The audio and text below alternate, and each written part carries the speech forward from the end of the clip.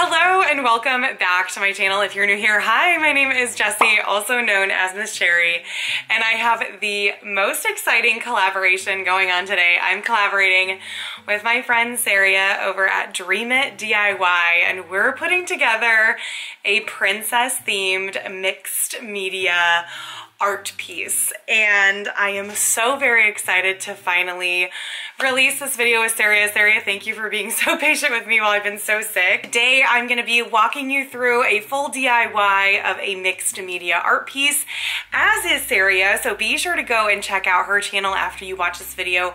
Also, I have to give her a shout out. Sariea is incredible. She's super duper creative, very, very talented at DIY projects, and she just opened her own Etsy shop. So I'm gonna link her channel as well as her Etsy shop down below. Go show her some love. She's amazing.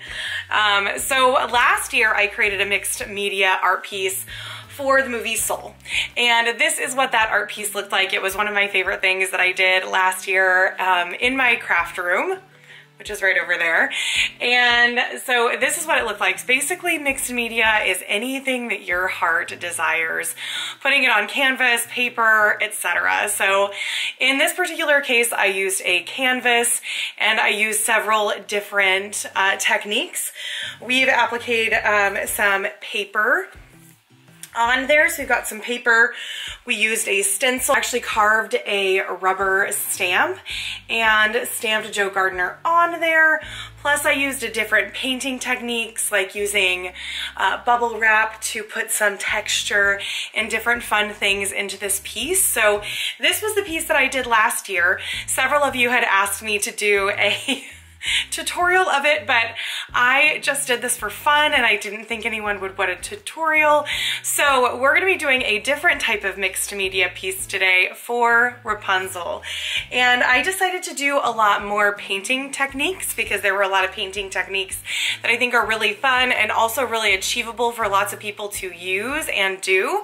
And so that's what I chose to do for this piece. So why don't we go ahead and get into it? Here is how I created this really fun Rapunzel art piece. I've had the idea for this piece for quite some time, and so I want to show you what I do with my mixed media pieces. I typically take a graphic design program online that's free called PicMonkey, and I use that to create what I want my art piece to look like. So here's a little bit of an example. So ideally, this is what I want the piece to look like. It's kind of just an homage to the movie. We've got Rapunzel's braid with all the beautiful flowers from when she went to the city, and then also the flower gleam and glow, let your power shine lyrics kind of in the background. I decided to change the coloration of the canvas, which I'll show you in a moment. What I'm doing right now is doing reverse weeding. So I printed the flower gleam and glow lyrics out on my Cricut on a piece of vinyl. And I'm taking out the lettering so I can use this sticky vinyl as a stencil so I can paint those lyrics onto the canvas. Since I didn't refer to her dress in any way, I thought the background should be this like pink, lovely color that matches Rapunzel's dress. I used a multi-surface acrylic paint, very simple craft paint, nothing too special, and I used an 8x8 canvas.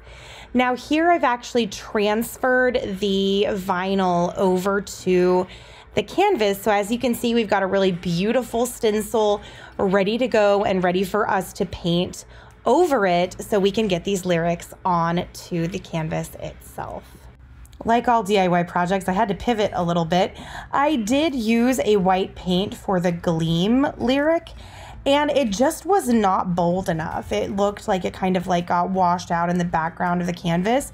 So here I am painting it gold and then also adding some glitter paint over the top of the gold to really reinforce that it is gleaming, and I think it turned out really well. Also, I did have to do a little bit of touch up because the stencil wasn't perfect. So you'll also see me here doing some correction around some of the larger letters because I wanted to make them look pretty sharp. Looking back, I think I would suggest not using a canvas that is stretch canvas. I would suggest using a hard canvas, but I was just trying to use what I already had in my craft room, so I just had to adapt and overcome at this point. The next step in this process is to create Rapunzel's braid, and I've seen so many amazing tutorials on paint pouring, and I thought today was the day to paint poor Rapunzel's braid. It was very stressful because I was very worried I was going to ruin the painting. So what you do, you take acrylic paint, you add water to it, and then you put it in this little dustpan or whatever you have. You could totally use a cup or a plate or something along those lines to also pour. I just felt like I had a little bit of a better control with this small dustpan. And I also would suggest thinning out your paint even more than I did, because I did have some cracks that ended up happening once the paint dried. Now, when you do this, you're also going to want at least 24 hours for this paint to dry, because it takes a while. And so what I did was I took a dark yellow on the edges and then a light yellow in the center to try to create some depth for the braid. So let's get pouring. Oh my God, what am I doing? All right. Ruin this painting.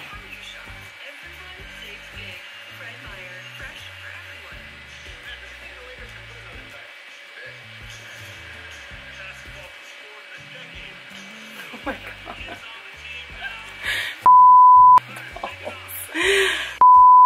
Hey, oh my God, no.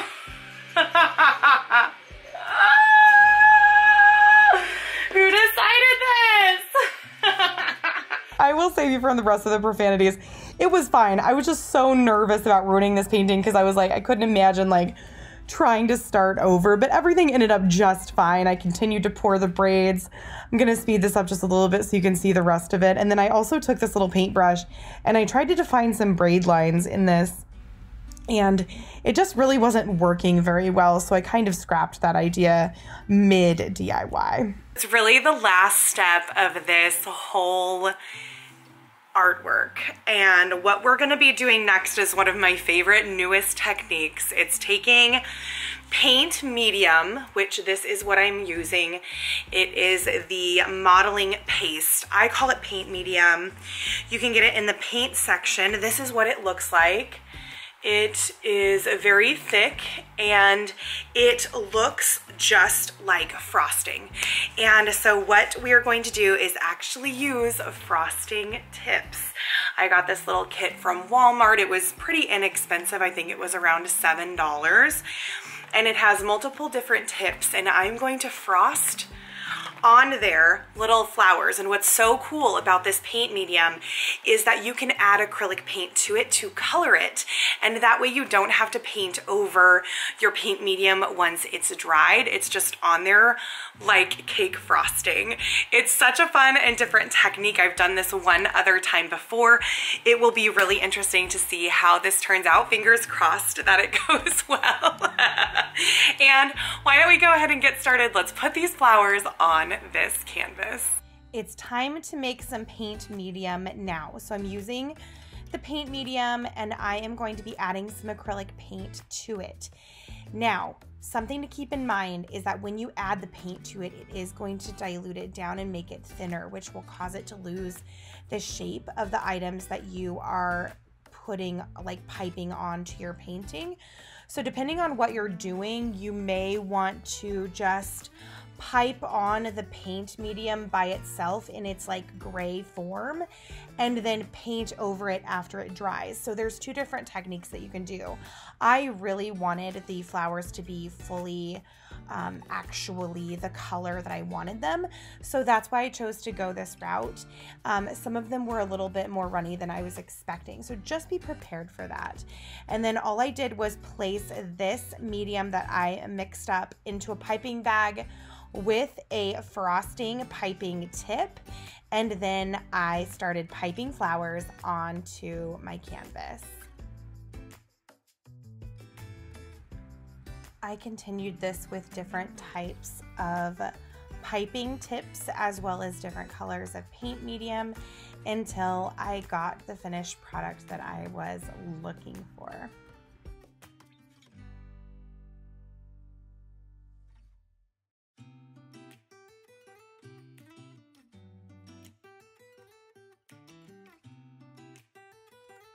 Okay, so here is the finished piece. So we'll do a little bit of close-up. We have flower, gleam and glow, let your power shine, the lyrics of Rapunzel's song. We've got some poured paint, and then I added lots of little details to the little flowers themselves, including glitter and small details in the center of the flowers. I would love to know what you think of this piece. What would you do differently? Or if you were to create a piece inspired by a princess, what would it be? I had so much fun hanging out with you guys today and doing some more DIYs. If you enjoyed this video, be sure to let me know down below if you'd like to see more DIY videos. I had an absolute blast. Thank you again to Sariea. Be sure to go and check out her video. Her links are going to be in the description box down below. And guys, that's going to do it for me. I will see you guys in the next video. TTFN, bye!